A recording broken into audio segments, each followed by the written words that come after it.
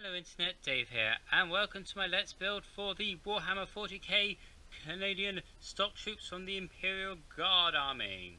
They're just regular humans fighting in the 41st millennium against chaos, aliens, and all sorts of nasty beings. Let's get these guys built! Once again, we're doing a speed up time-lapse video. Reason I wanted to do the Canadian shock troops from Warhammer 40k is that I have been a Imperial Guard player for a very long time and have lots of models lying around, so I thought I might as well build them for you guys.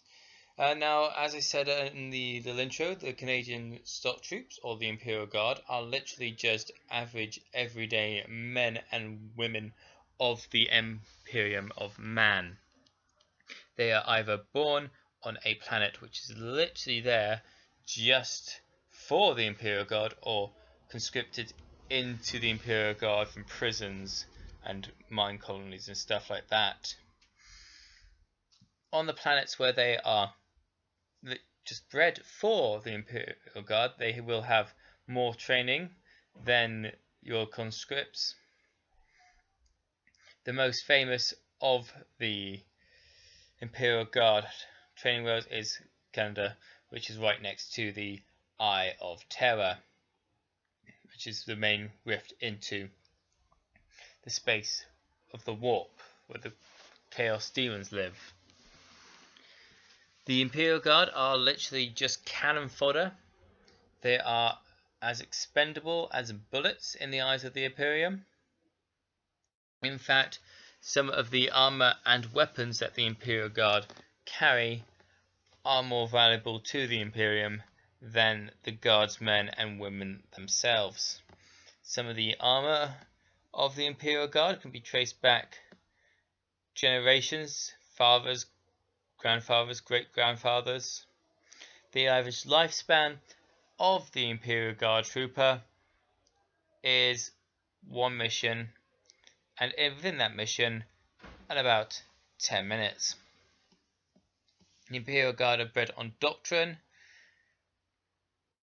and obviously the worship of the God Emperor, the Emperor of mankind. I am building 10 Imperial Guard today. I have chosen to give them as much detail as possible, including little side clips for knives, extra bits of bullets or las packs and a water pack, as well as a vox caster. I do have a sergeant with a chainsword and a las pistol. A las weapon is literally a little laser that flashes in the face of the enemy, but does cause little burning to flesh, can melt some flesh. The las rifle is probably the most versatile of all the Imperial Guard's arsenal. Every Imperial Guard has a las rifle. And as I said, the las rifles are actually more worth to the Empire of Man than the Guardsmen themselves. The two special ones I'll make in this particular build are grenade launchers, because I haven't got any grenade launcher troops. The reason I went with grenade launchers is not only do they get a good thing through cover, but also able to disrupt charges and that, and get multiple shots off with the grenade launchers, rather than just a standard one shot. Have a bit more firepower, a bit more stopping power than your flamers. The flamers can also go through cover as well, and other las guns obviously cannot. I'm going to paint these models off screen unless there's an absolute outcry for a building of these on screen. If you do want that, please do leave a comment below. Obviously, because they're not a moving model like my Gundam, so my Gunpla, I have to stick these together, and I'm doing that on a piece of paper, making sure I do not stick the floor together. I will be building more 40k stuff in the future.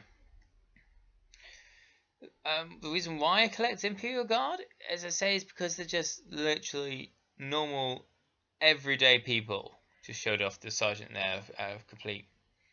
They're just normal men and women, no genetic modifications, sometimes a bit of cyber enhancement if they survive more than one battle for obviously losing a limb. But apart from that, they are literally just everyday men and women that you would find walking along the way. The conscripts have no choice in the matter. They are literally just drafted. They can be, as I say, drafted from prisons, from just general population areas, from police forces, from fire services, from government. Doesn't matter who you are. If you're drafted by the Imperial Guard, you go with the Imperial Guard. There is no other way around this. The Imperial Guard members are controlled by a commissar. He's basically like your supreme over being. He has the right to shoot any deserter and keeps discipline in the ranks through acts of violence, shouts of praise to the God Emperor, and as I say, through the fear of death. Though as an Imperial Guard, you are likely to die in battle. As I said, your average life expectancy in a guard unit is one battle and about 10 minutes before you are either shot to pieces, eaten by aliens, hacked apart, or shot in the back by a commissar who will run away while you are left to die.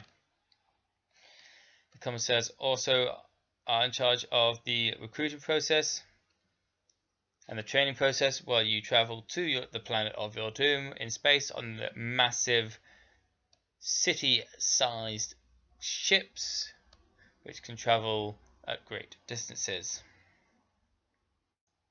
The Imperial Guard are also known as the Hammer of the Emperor because of their sheer weight of numbers, like a hammer constantly bashing forward until the enemy breaks. They are not a surgical instrument like the Space Marines, not a quick sharp slice, but a massive booming whack. They do have some excellent armoured vehicles, which I will probably build for you as well as some more elite combat troops, and they do have genetically altered troops, but not as your general rank and file, which is what the Imperial Guard is mainly made out of. Your genetic modification ones are rattlers, which are like hobbits, dwarfs, either mainly the snipers of the Imperial Guard, and also have quite a bit to do with illegal in-company black markets. And then your ogres, which are, well, like ogres basically, giant humanoid creatures, strong, resilient, a bit sluggish, and also very childlike minded. They will take great care, the ogres, of an Imperial Guard person that shows them hospitality and love, which makes them very useful tools, but also very easy to corrupt. And yeah, that is basically a bit about the Imperial Guard. I will give you guys some more information about that as my videos progresses, about the particular units, models that I build, and why I decided that I was going to build them for you. If you have any suggestions about the colour scheme you want to see these guys painted as, please do leave a comment in the comments below. Let's finish these guys off. To be painted, all made up, lovely the way I like them. These running shots, 2 with grenade launchers, sergeant, box caster, and then the rest of the Imperial Guard squad. I'll paint these off camera unless you guys say otherwise. Please do feel free to comment, rate and subscribe. Follow me on Facebook and Twitter. Till next time, the Emperor protects.